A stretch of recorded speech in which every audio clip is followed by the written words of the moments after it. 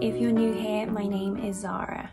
So in today's video, we're going to be looking at this season's must-have trends. However, all the pieces that I'm going to show you about how I incorporate this season's trends are not new. These are pieces that I have had for a while. They're not new pieces.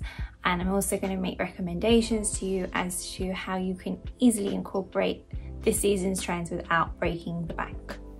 One of this season's must-have trends is the color red. You would have seen many designers feature it on their catwalks. The color red was very prevalent. Gucci's must-have bag this season is the Horsebit bag in red. So you could, if you don't want to buy that bag, you could easily maybe find in your closet a red bag, like I have done here.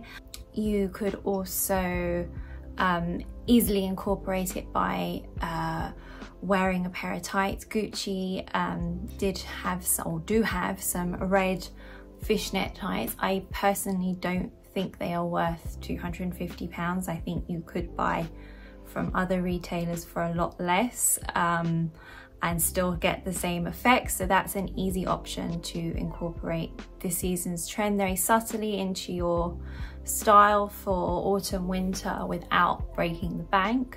I've always kind of been quite a fan of the color red, so I have a couple of pieces here. First up is this vintage Emmanuel Ungaro blazer. I did see that Magda Buttram has done something very similar to this. This actually belonged to my mother, and it's probably from, I'm gonna say, either late 80s, early 90s, but it's just such a gorgeous blazer and bang on trend for the season. Another piece also that I really love, that I bought probably 2 years ago, is this Bottega jacket. It doesn't look much here, but on it's really great. And also the other amazing thing about this is that you can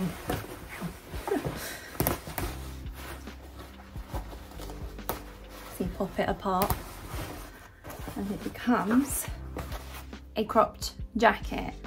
So this is a very worthwhile investment piece. I bought this in their outlet and I wear this quite a lot. So as I said, I'm not buying any new pieces, and so my must-have red bag is going to be my trusty Chanel classic flap. It's a vintage piece, used to belong to my mother, and is one of my favorite and probably most worn bags that I own. Next up is the little black coat, which featured in many designers' shows. The one that I'm going to show you in just a second is a Marks & Spencer's one from Autograph, which I've had for absolutely ages. It's made of wool, it's really good quality.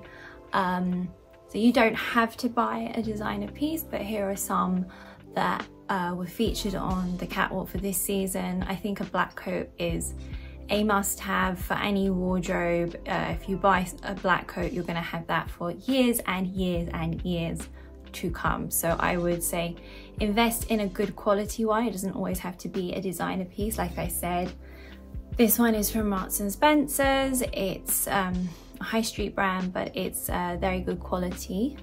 So as you see, it's a plain black coat that I've had, I'm gonna say, for like 7-8 years, something like that. It just is really great and staple, goes with everything. And if you don't have a black coat, if you are going to buy something new, I would say buy a black coat. Next up are metallics. Metallics featured quite heavily in on the catwalk, and depending on the sort of person that you are, you could incorporate having it in a pair of shoes or a bag, or you could go the full way and wear a metallic dress or top, or a pair of trousers. A lot of brands are doing silver trousers, which look really nice with a white plain shirt or t-shirt. Equally, as I said, if you're not really brave enough to sort of go the full way and look too space age, I think a bag or a pair of shoes is a great way to go. Here is one of my trusty mini Fendi baguettes in a metallic, it's like a pinky silver.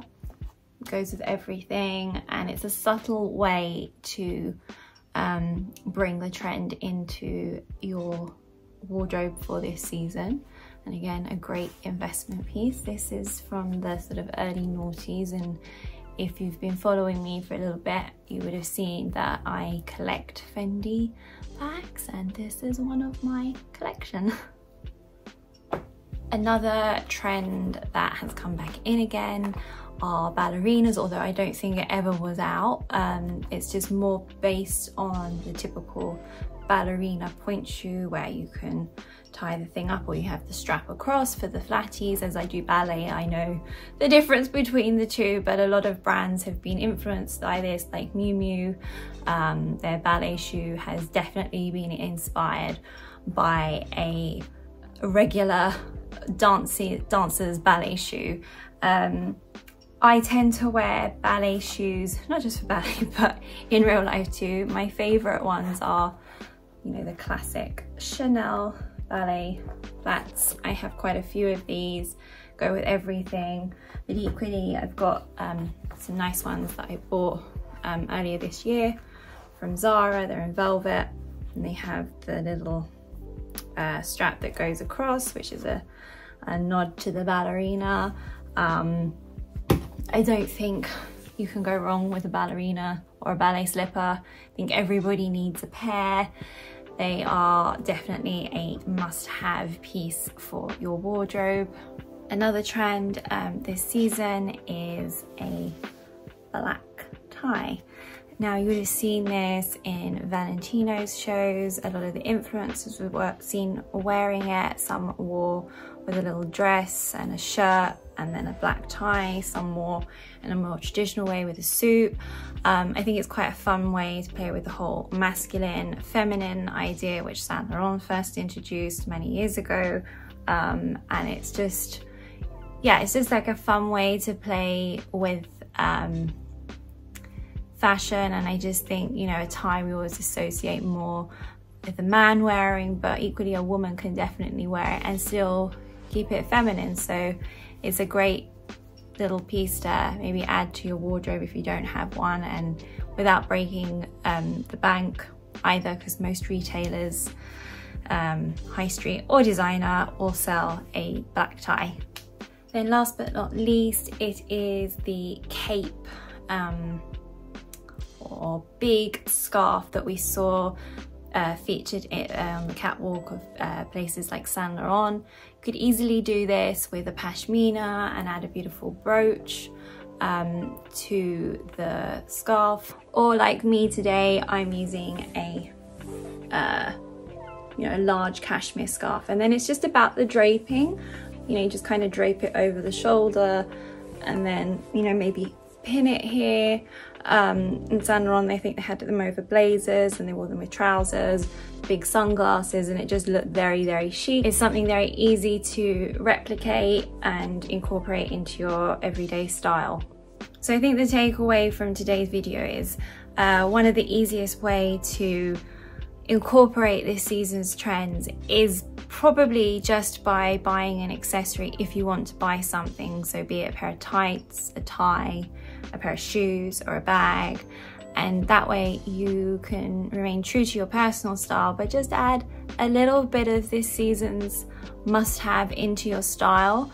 And you know, if you do decide to buy a designer piece, it's something that you can probably keep for a long time. Or if you decide to buy a high street piece, you know, you're hopefully not breaking the bank either, to incorporate a pair of like red tights or a black tie into your style. So I hope today's video was quite useful for you guys. If you kind of clutter around or in your closet, or maybe your mother's closet, you might just find some pieces that are bang on trend for this season.